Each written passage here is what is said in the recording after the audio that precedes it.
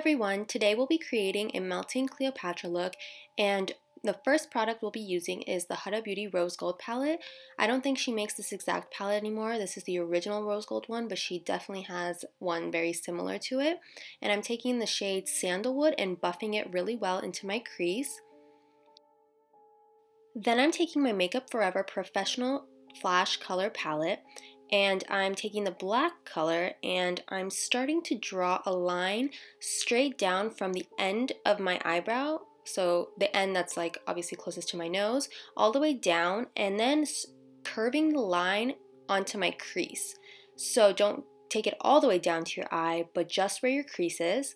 And then I'm drawing it, like outlining my eyebrow to really emphasize the shape of my eyebrow, because as you guys know, Cleopatra had very defined eyebrows and they were pretty dramatic, very dark and shaped, kind of geometric like eyebrows. After outlining my eyebrow with the black shade from the Makeup Forever palette, I'm going in and making it more defined with my Anastasia Beverly Hills brow pencil. And then I'm taking a Morphe brush. I believe this is the M441, but I'll double check and link it down below, and really blending it all out because we don't want any super harsh lines.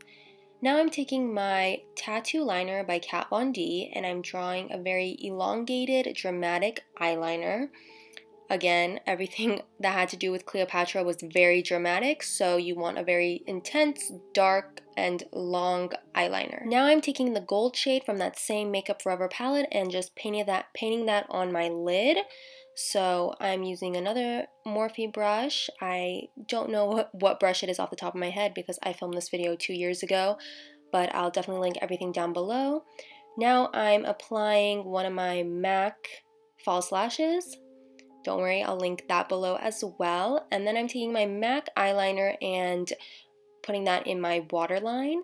Now I'm taking the teal shade from the Huda Beauty Obsessions palette and just drawing that on my lash line. So very dramatic, intense on my lash line.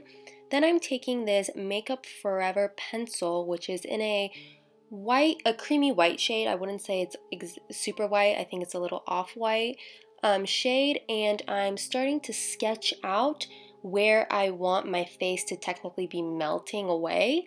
So this is a great product to use for a sketch because it's really easy to make mistakes with this product. You can literally just wipe it off with your finger and then redraw whatever you're trying to draw.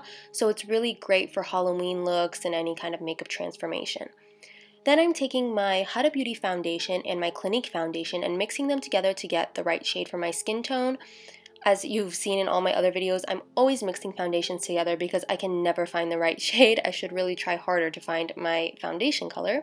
Then I'm taking my beauty blender and I'm just dabbing this on my skin above where I drew the lines for the melting area. So it's really hard, just do it slowly to get it in the right places.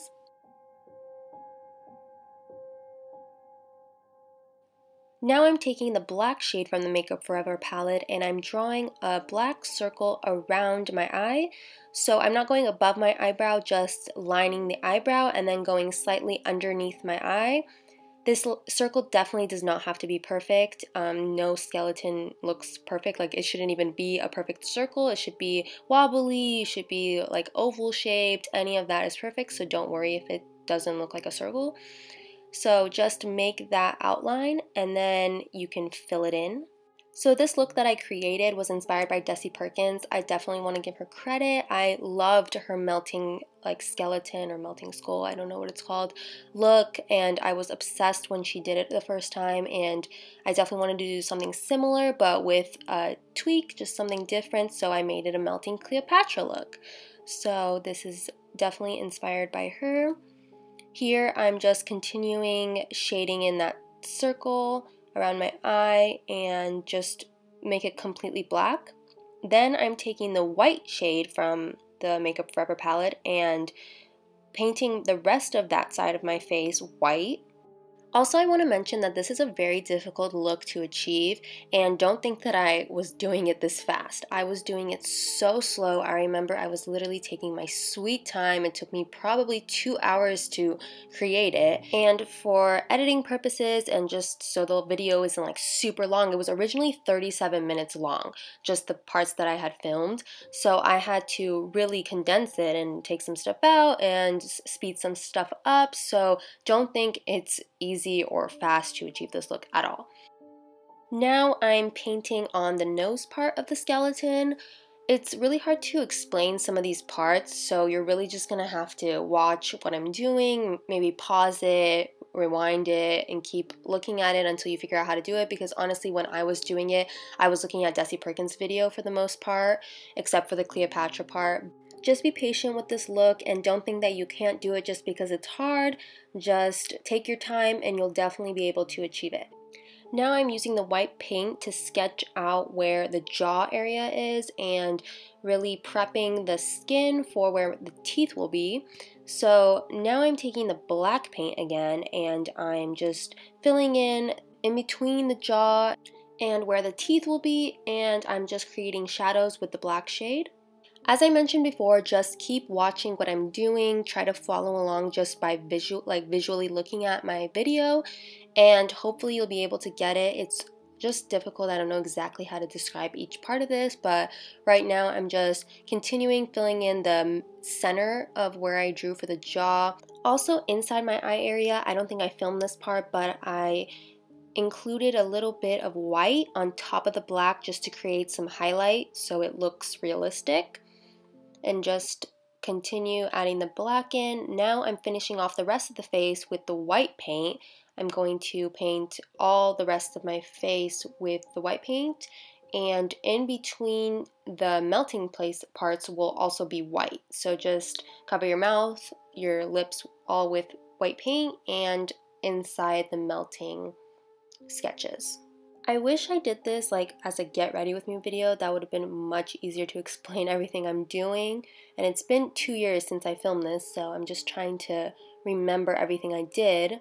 So now I'm taking the black paint and I'm outlining all the places that I originally sketched with that white Makeup Forever pencil. So just slowly and tediously go over these lines. And then we'll be basically filling them in, but not completely, because you need them to have dimension and depth, so they can't just be like fully black. So just finishing up outlining the white lines, and as you can see, after we finish this step, what I did was I filled in the top of each curve, so each section, I guess there's 3 sections you could say, I filled those in black, but only about a centimeter or a centimeter and a half, and then I just left it. I didn't do anything further than that. And then I will be taking my finger and running that down, because then it creates basically an illusion if you think about it. The top is darker and then it gradually gets lighter, so it creates a shadow, which is exactly what we want because we're trying to make ourselves look like we're melting away. We're trying to make it look like a skeleton. This is without a doubt the hardest part in my opinion, the teeth. I didn't even film it because I remember it was really difficult for me to do it on camera and I had to go very close to the mirror. So I can definitely film another video explaining how I do the teeth, but honestly you're just gonna have to do trial and error and just keep trying your best, erasing it, redoing it. I can explain it better in a different video and also write it in the description box how to achieve it. Also, what I forgot to show is where I ran my finger down, I then went in with the white and I just went over the part that was, I guess, lighter than the top dark shade just to create some more highlight. Then I took my Mehron 3D gel and used this for the melting part of this look. So what you're supposed to do with this is submerge the bottle into a warm bowl of water and just let it sit for a few minutes. If you purchase this item, it'll tell you on the back. But then when it's warm enough, you just start applying that to your skin, and be careful, put a bunch of paper towels under you so you don't get it on your clothes. I hope you enjoyed this video and were able to achieve this melting Cleopatra look.